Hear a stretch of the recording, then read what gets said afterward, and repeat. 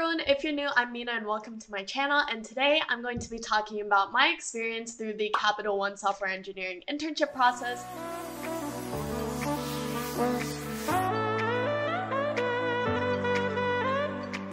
So before we get started with today's video, I do want to quickly mention that this is the third video of the series that I'm doing talking about my internship application process. So my first video, I just talked about my general tips on how I was able to get offers. My second video talked about how I was able to land an Amazon offer and all my tips involved with that.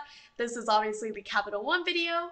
The video after this will be about the Roblox interview process. And the last video will just be comparing all of the offers I was able to get and why I chose to go with the internship program that I did for next summer.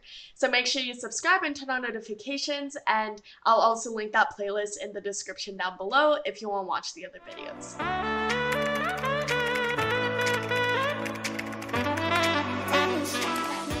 Okay, so I'm just gonna go through all of this really fast. So basically, I applied on July 11th. That probably sounds really early. For those of you who are applying in the coming summer, make sure you're on the lookout in mid-July. I then got the online assessment invite on July 12th by email. So with the OA, it was either 3 or 4 coding questions. I don't really remember because it's been several months since then, but I was able to pass every single test case for the first couple of questions.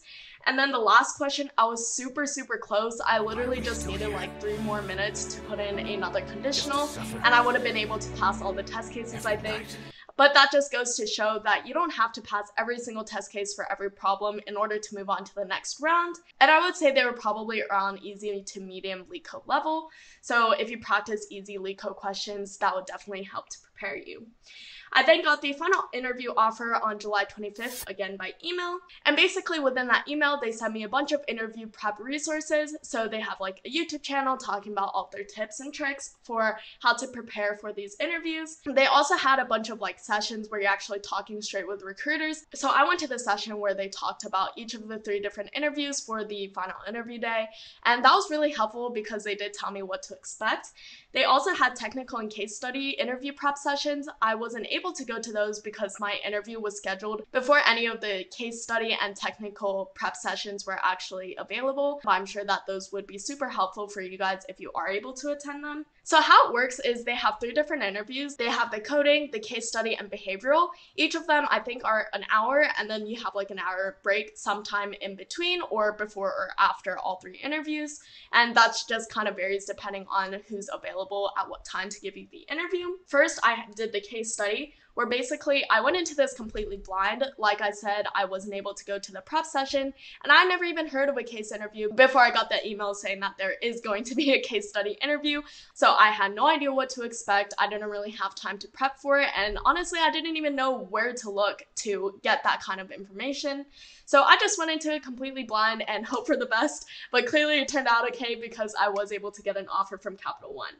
So basically what happened was they just gave a broad real life kind of feature that they would ask you what are the pros and cons to implementing this feature, or they give you a code snippet kind of relating to the feature and ask you how you can make the code more efficient or if there's any way you can improve on the code. And then they also asked what the output of the code snippet would be given a certain input. All of those I think are skills that you kind of build throughout doing a bunch of leak code problems, as well as just like what you learn in your basic coding classes. And then for the coding interview, I don't think I can say that much about it, but I would just say it is kind of object oriented. You definitely need to know the basics of class and function creation, and I'm not saying you necessarily need to use a very heavy programming language like Java.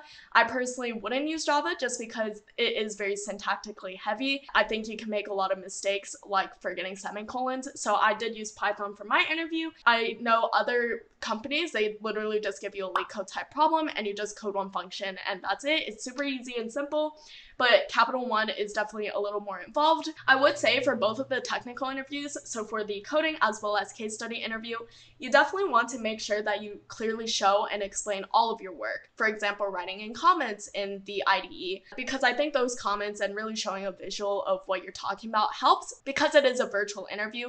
So it's much easier for the interviewer to follow along if you point out line numbers as well as add comments to your code.